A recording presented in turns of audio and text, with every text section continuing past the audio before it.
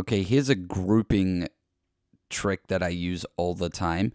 If you're a producer or somebody that does a lot of individual one shots for drums, or like have a lot of files in one session and need to move things around when you're trying to rearrange sections or duplicate loops, etc., rather than having everything separate like this, like you can see on the screen, if I was to select all of this and then try and move that, it can become difficult, or you can miss stuff. So let's just say I select everything here.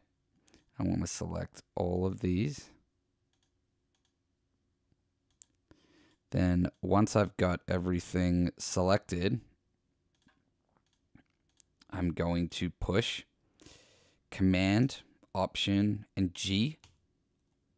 And what you can see just happened is this whole section turned into one group. So now let's say I want to move that to the end of the session. Just move it over. And then if I want to edit the files again, all I have to do is push Command, Option, and U. And then it goes back to the way it was.